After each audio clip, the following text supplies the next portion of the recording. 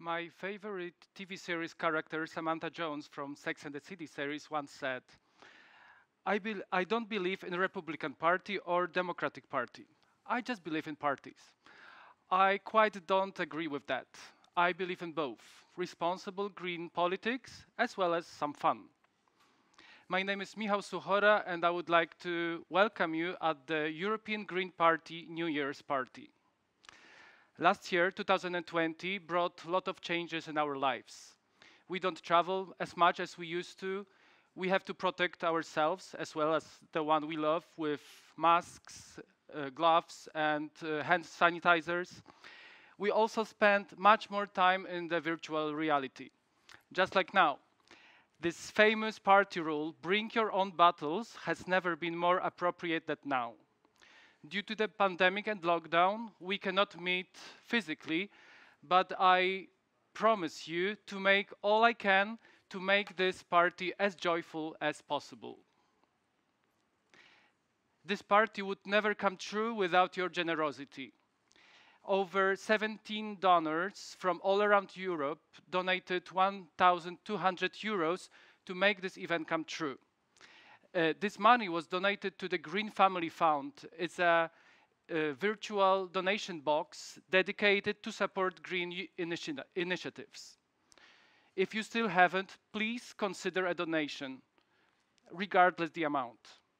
The link to this virtual donation box can be found in the invitation to this event. This New Year reception is dedicated to culture. The culture sector has been largely hit by the pandemic of coronavirus. And we, the Greens, have solutions how to support it. Tonight, we will watch together performances by two Polish artists. Please consider it as a gift of hope in this hard time. But before that, please welcome two special guests, co-chairs of the European Green Party, Evelyn Heutebrück and Thomas Weitz.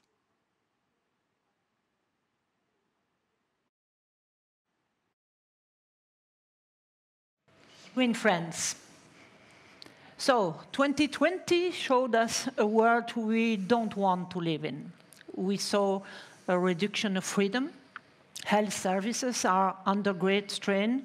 The youth with fewer and fewer prospects. The elderly more and more isolated. This is not the world that we Greens want, neither for ourselves, not for our children. And there is an urgent need to move towards a more ecological and democratic society based on solidarity. The health crisis that we are experiencing proves even more that we have no time to lose. But let's be optimistic. More and more actors from politics, businesses, civil society are looking at the future differently and want to build a new model of society on more sustainable basis. If more than 10 years ecologists have been talking about the Green Deal, today they are no longer alone. Indeed, in 2021, Europe, pushed by the health crisis, is finally putting a European Green Deal on the table to get out of the environmental, economic, and social crisis. Finally, Europe has prepared a major public investment plan oriented towards a just and sustainable transition. And environmentalists will monitor very closely its implementation. No dispersion of funds, no waste of money on fancy projects done just for the prestige, no greenwashing. Concrete action is needed for citizens. Insulating houses, improving soft mobility, better support and equipment for schools. National investments must complement this recovery plan, and in the 6 governments in which we have Green Minister, we will keep watch. 2020 is a year filled with major events. starting from the Climate COP in Glasgow in autumn, which we are actively preparing with a major climate campaign with your collaboration, from the European to the local level, with the Big Green family, the group, of course, the FIEC, the GEF, the Global Green, but it will also be the World Summit for Biodiversity, which will have to set a clear, ambitious course. Fight against deforestation, protection of living species, transition to agroecology, reduction of ocean pollution. The crisis has also deepened inequalities and widened the gap between the richest and the poorest. For us, the transition can only be just and sustainable. Some sectors in particular will need support. The self-employed, hotels, restaurants, cafés, but also agriculture, where today we give more emphasis to some cultivations over others. And of course, the cultural sector, which is going through great hardships during the pandemic, and to which we dedicate our event tonight. There are a lot of challenges ahead, but the energy of our elected representatives, members, and supporters is renewable and never-ending. It is also with the civil society that we want to build a better and more joyful tomorrow. Thank you for your work, your actions, your projects. I hope to see you all again in 2021 and not just behind the screen. Stay safe, stay healthy, stay hopeful. And now, a word from my co-chair, Thomas Waits. Thank you, Evelyn, and a warm welcome also from my side to all the green-minded, to all the socially concerned, to all the ones that care for their surrounding, that care for their fellow citizens, for nature, all the ones that see social justice as a core part of our society. Some of you may be affiliated to Greens or Green parties. Some of you may have joined us from civil society organizations or other political background. Let me all welcome you to this unusual event. And an unusual event it is in unusual times. And are we not all missing the physical meetings, the going out together, meeting people? We all are, you know, the socializing moments, the randomly new met people that you can meet when you go out. We all miss it very much. Still, many of us can substitute. Well, we listen to music out of the can, we have some TV on demand, we read some good books. But what about all the artists, the creatives, especially the ones that do not have the luxury of, fixed paid jobs? What about these people? What about the not so famous musicians, which are now struggling with their daily lives? Many of our fellow citizens are in deep trouble. Almost 1 year already heavy restrictions and a total lockdown. In many cases, especially artists don't have any more financial resources. And very often are overlooked in our society. They're declared non-essential. I don't share this assessment. I think culture is key for our society. Culture is essential for our society. We need the artists to talk about the taboos, to create crazy ideas how to solve the problems that we all face. I think culture is essential, and we owe the artists, we owe them to finally introduce proper social security. We owe them to finally introduce a minimum pay. Well, today, I would say, let's support our fellow colleagues. Let's support the cultural sector as much as we can by buying records, by buying songs, by joining online performances, or by donating to the free theaters next door that we used to like so much. And, help them financially to survive is the duty of our days. But it's not only about the artists to survive, it's about us, our society, about the culture that we all need in our daily lives. It's about making sure that artists are still there when we finally get through the crisis. So, without longer ado, let's come to the room, what we have met for, And I hand over to Poland, to the moderator in Poland, to introduce the cultural activities and contributions for this evening. Welcome to the New Year's reception. Welcome all of you. We're glad that you're with us. Thank you, Evelyn. Thank you, Thomas. Introducing myself, I forgot to mention that I am a proud member of Partia Zieloni, so the Polish Greens. So now to prove you my Polish linguistic skills, I'll ask a few questions to a famous Polish performer, musician, Jacek Budyń-Szymkiewicz. Cześć, Jacek. Bardzo miło, że jesteś. Hi, Tak, Jacek, patrzyłem. it's great you're here. Yeah. Hi, I was supposed to use the mic. Cześć. I'm Powiedz back mi, on the dzisiaj mic. wieczorem Well, rozmawiamy. tell me, tonight we are talking about culture during pandemic. Tell me, please, you, musician, what you're missing the most during that hard time? Well, what I've been missing the most are three things: sense of humor, common sense, and work. Work that one can be paid for. I mean, these are the fundamental things that are still missing, especially in our country.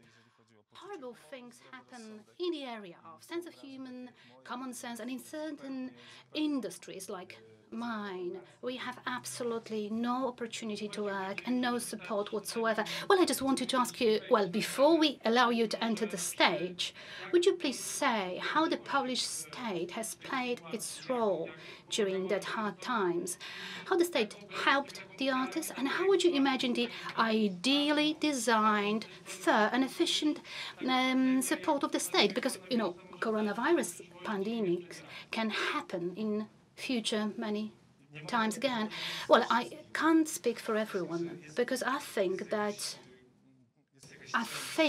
there's a part of, you know, there are certain people in our industry that manage to get some support, but me and many other artists were just not supported at all because the support was, well, you know, it was designed in such a way that you had to meet certain criteria. I couldn't meet them at all, and very many of my friends couldn't meet them either. And it was true about the first and second so-called support shield. During the first and second lockdown, I talked to my friend from Dublin, and, you know, we talk about Poland, and I listened to his stories and how the Irish people manage. Well, I'm crying, missing the solutions that have been offered there to artists. And, you know, there artists are treated, well, surely I'm thinking now about the support mechanisms. They are treated as a very important part of the society. And I've heard so many times about GDP generated by our industry. I don't want to talk about it now. But, you know, you cannot overestimate the thing that we work with sensitivity. And because of us, you are able to, again, enjoy sense of humor and common sense. You know, in a way that touches you in the heart. And in such times, well, I wouldn't like to sound, pathetic. I wouldn't like to sound like that, but it seems to be, we are missing out. We're just missing out. And I don't know about the percentage of the society struggling with depression, but I think that it must be quite a representative group. So anyway, with the state support or without state support, very soon as doctors of hearts will have to be very much present in the life of the society. Well, I think there's nothing better to do now than to just give some sunshine to everyone.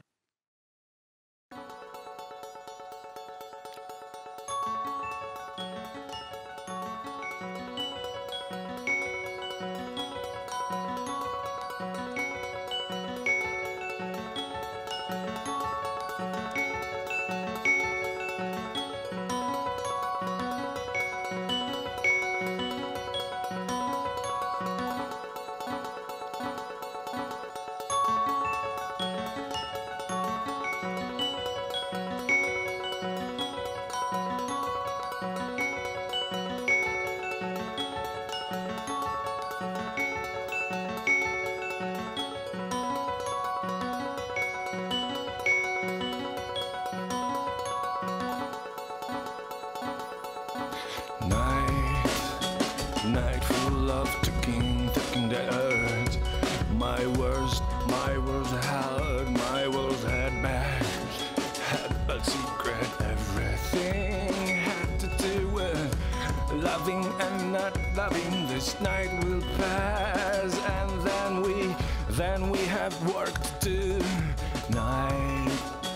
Night full of talking that hurts. My worst held, my worst had back secrets. Everything has to do with loving and not loving. This night will pass, and then we have work to do.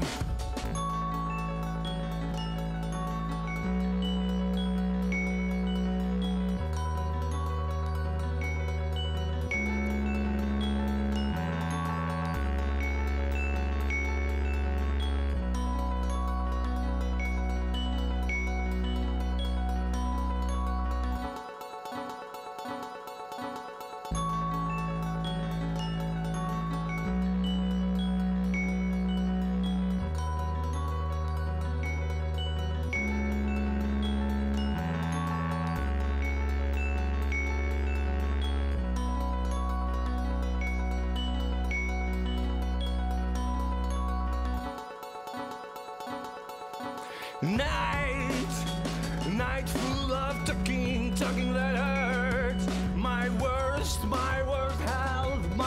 held back, secrets. Everything had to do with loving and not loving. This night will pass, then we have work to do. Night full of talking that hurts. My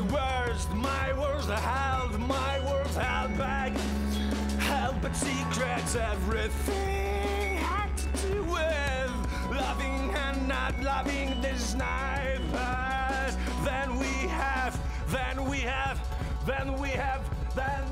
work to do, work to do, work to do, work to do, work to do, work to do.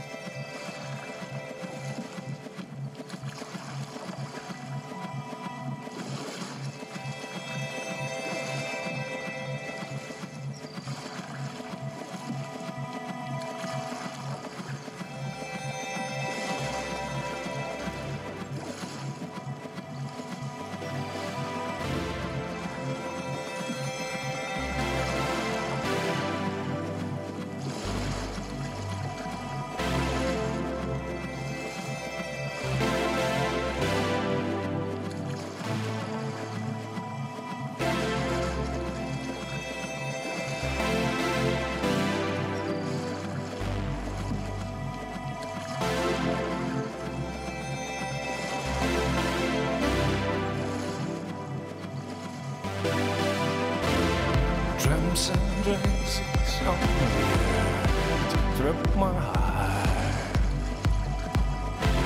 Voice inside the beat says, I know that you're tired, but come. This is the way now. This is the way. This is the way now. This is the way.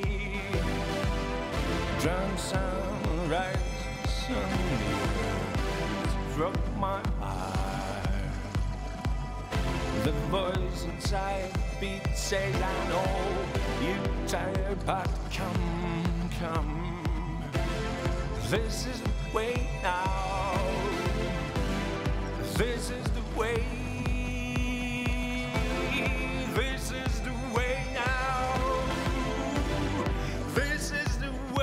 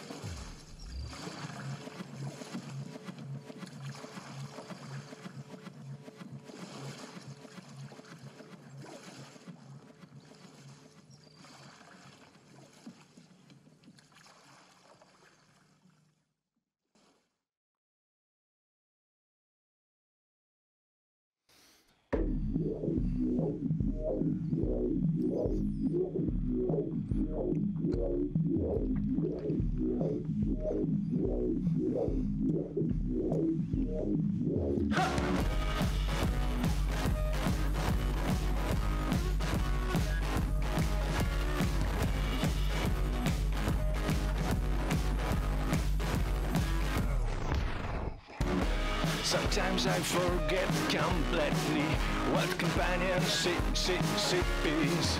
Unconscious and insane, I spill sad energy everywhere. My story gets told in a voice way. A romance did jug, war and vacancy. A romance did war vacancy. Devote my forgetfulness to any number. It go around these dark suggestions that I follow. Are they part of some plan? Friends, be careful. Don't come near me. Out of curiosity or sympathy. Out of curiosity or sympathy.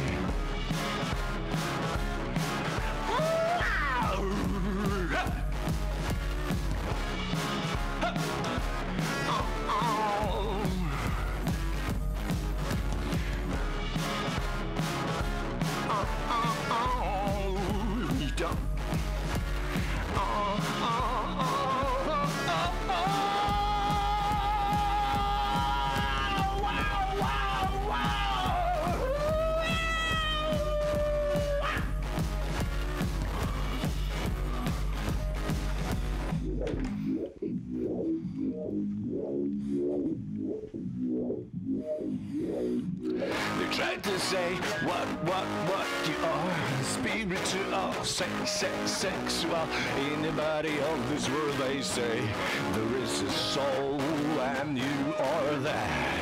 But we have ways within each other that will never be said by anyone. But we have ways within each other that can never be said by anyone. Oh, oh, oh.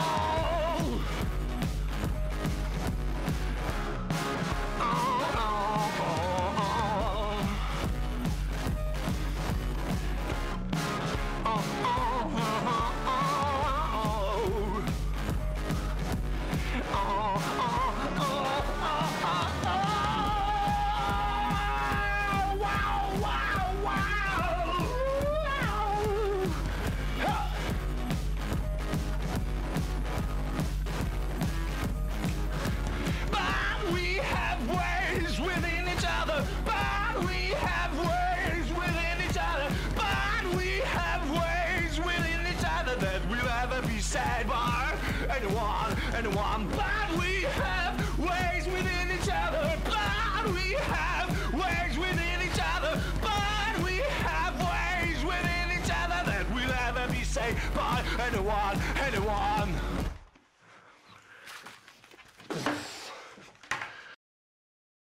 Jacek, thank you so much for your performance. I hope that next time you play for us, it's going to be live in a club or a concert hall.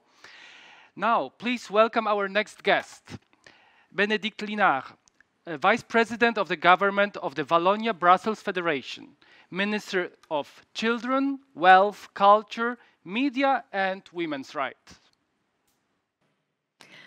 Good evening, everyone. It's a great pleasure to be here with you on this special occasion. I hope we'll be able to meet in person one day.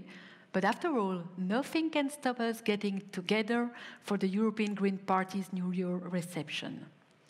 Firstly, I want to take this opportunity to wish you all the best for 2021. I hope in particular you will have occasions to laugh and celebrate together, to share cultural activities, going to a concert, to a theater or the cinema. We've all missed these occasions over the past month. The health crisis is a real catastrophe. The cultural sector and all the people who make a living from it have been hit especially hard. It will take months or even years for the cultural world to recover. As you are no doubt aware, this is the first time in Belgium that a minister for a Green Party has held the post of Minister for Culture in the Wallonia-Brussels Federation. There are very few countries in Europe that can boast this. At the start of this legislature, we knew very well what issues we wanted to work on and our vision for the cultural policies we wanted to adopt as Greens. But then, COVID-19 gate crashed our lives.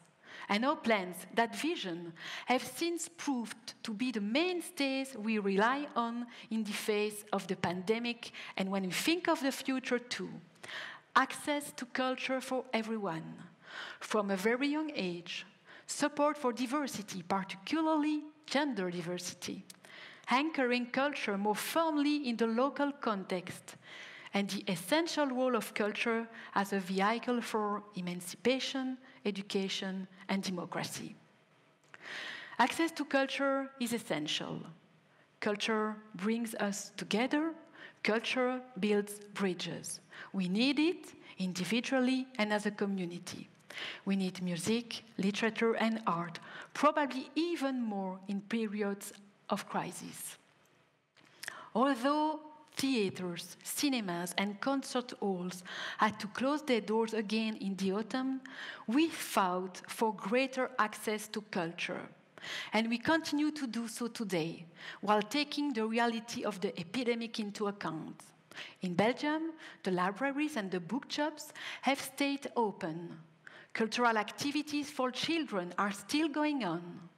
Recordings of plays and concerts have been made available to the public, and the museums and art centers are currently open too. Since March, The cultural sector has been working to reinvent itself, to find ways of reaching its audiences by investing in the public domain, for example.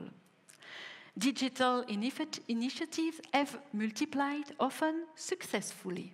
And although, like recordings, they will never replace live shows, they've opened up new possibilities and may enable culture to reach new audiences.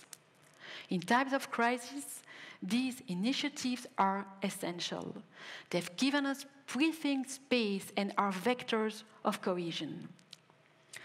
Culture is a precious resource for our well-being, but there are also significant economic issues at stake. In Belgium, around 200,000, sorry, 250,000, it's a lot more, people earn their living in the cultural sector, which is the sector that has been most severely hit by the health crisis. In the face of this emergency, the Wallonia-Brussels Federation has stepped up to the plate. Remember, in Belgium, the federal level is in charge of social welfare. The regions are responsible for economic aspects, and the Wallonia-Brussels Federation, along with Flanders and the German-speaking community, supports culture. Yes, I know, Belgium is complicated. So, within this context, I've been working to introduce important financial support measures besides maintaining all the grants and subsidies for everyone active in the cultural sector, cinema, literature, and so on. We also thought very early on about the need to reorganize the cultural world after the crisis. With this in mind, I set up an interdisciplinary forum called A Future for Culture. Its purpose is to think about the reorganization of cultural policies in the Wallonia-Brussels Federation. The role of the artist and, above all, support for creative work are major considerations. We've also initiated meetings between the different entities that make up our country to hold crucial talks and organize complementary measures. Joining forces and working together are undeniably a green touch. Our work is far from done. We need to start thinking now about the post-COVID-19 world and how we want to shape it. A world with more solidarity, with a more resilient cultural scene, a more inclusive world, a world where those who work in the arts can earn a decent living. We also need to work to strengthen the cultural dimension of the European Union, and beyond that, exchanges between our citizens. Culture is another way to make Europe more social, with more solidarity. The member states and the European institutions will work together to improve the working conditions of our artists. Discussions currently underway at UNESCO in the context of the Resiliart project will form the basis of this work. We need creative people to think about the major challenges that our society will have to face in the years to come, especially climate change and the transition to a society with more solidarity. Artists will help us to think, to dream, and to build tomorrow's world. Thank you. Thank you so much, Benedict. It's great to know that culture and arts are integral parts of the green agenda. And speaking of art, meet To En, a choreographer and Buto dancer who I interviewed just a few days ago.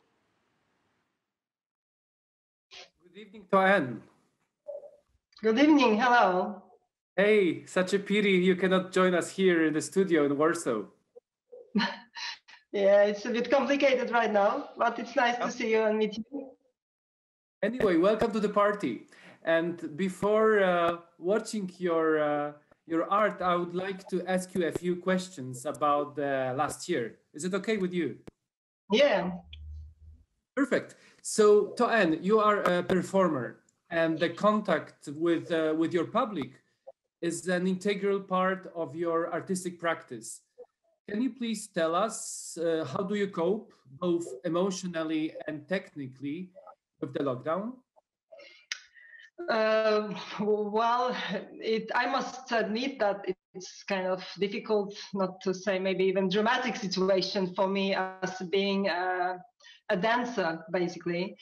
I think every dancer knows that body is a tool in dance. So I'm using a body in my dance to confront with public, and I need living body somehow to create things and to dance. And when I don't have this friction between my body, my dancing body, and public, everything a little bit, I don't want to say like dies, because maybe it sounds too dramatic, but like withers away, that you lose this kind of unique energy that you create between a body on stage and a body in audience, or whatever context you may choose, because it can be black box, it can be gallery, it can be just a yard, a garden, doesn't matter. But I think somehow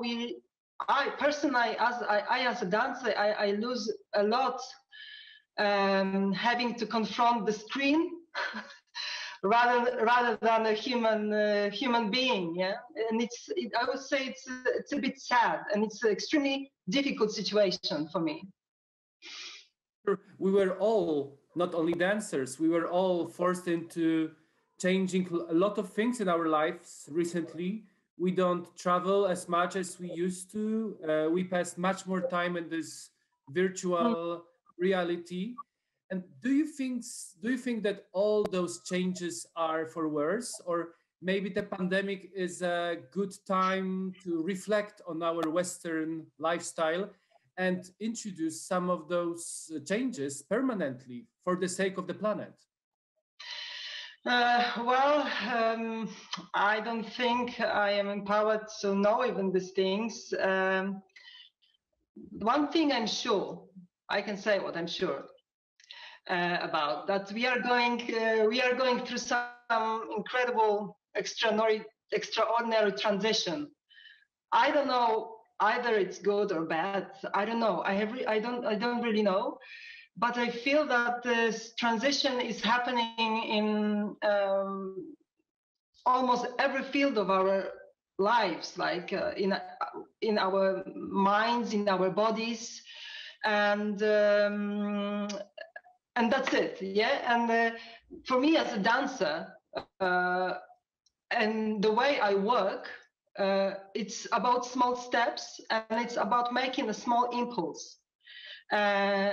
My aim is to, when I perform, when I use different channels of expression, is to make this small crack, and I hope that in this crack maybe a thought will appear, and maybe this thought will be a reflection. I hope it's not too complicated, but I believe that what I can do now is just somehow make people stop and somehow, if possible, make them reflect on themselves, on their bodies, especially such a difficult times when we are somehow lacking the bond with the environment, with the society, with ourselves, and we are strengthening the bond with the screen, with the virtual reality.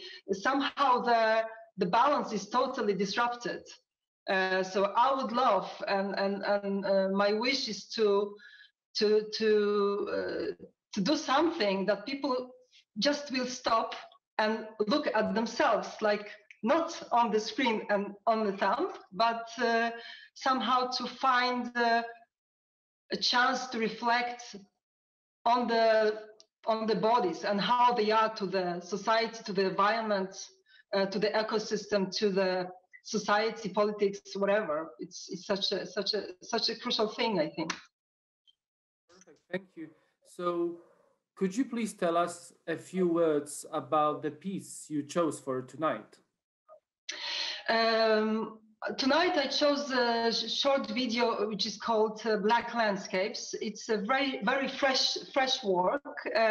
It's an intimate video which is just, I would say just simply, it's my reflection on relation between humankind, nature and civilization.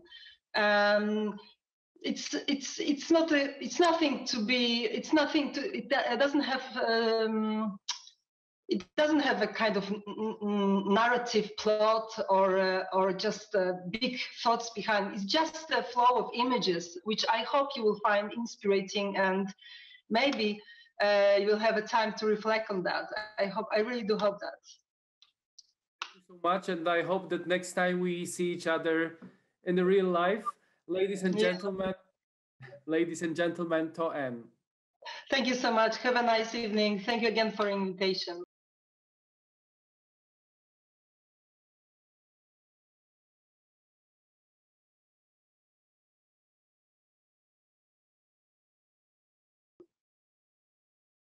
And now, last but not least, the last guest of tonight, Romeo Franz, both artist and politician, member of the European Parliament, Vice Chair Committee on Culture and Education. Dear Minister Lennart, dear Evelyn, dear Thomas, dear friends. Thank you for inviting me to this New Year's reception of our Green family. Last year, with the outbreak of the pandemic, all our spheres in life have been shaken, and we had to realize how fragile our systems can be. We all needed time to understand that our public life is put on standby. The status quo that still remains in all member states also in this year 2021. We are confronted with an experience that is very challenging. The most effective measure still is to keep the distance to our families and friends, to social gatherings, and to almost any cultural event. Concerts and cinemas, theaters and exhibitions, festivals and live performances. It is difficult to dispense on culture, and we all feel this lack. This almost total breakdown, has a huge economic impact on the cultural and creative sectors and its almost 8 million employees across the European Union. This sector accounts over 4% of the European GDP. The turnover lost last year is estimated about 80%. And still, there is no light at the end of the tunnel. Cultural venues were the first that had to close due to the containment measures, and they will be the last to reopen. Cultural workers, artists, musicians, performers, actors face private insolvency. Myself, I'm a musician, and I know the fears and worries of those people who are living out of their live performances, their music, who work in precarious working structures. Many are self-employed, with no regular income and little access to social safety net schemes. These people are desperate. These people need help. They need to be heard. We Greens want to be a voice for the cultural sectors, not to leave cultural workers behind. We advocate for them on all political levels, on the local, the national and the European level. We are fighting for an approach that cultural and creative sectors are included in the current and post-pandemic recovery and revitalization policies and programs, and urge the member states to earmark at least 2% of these budgets to the cultural and creative sectors.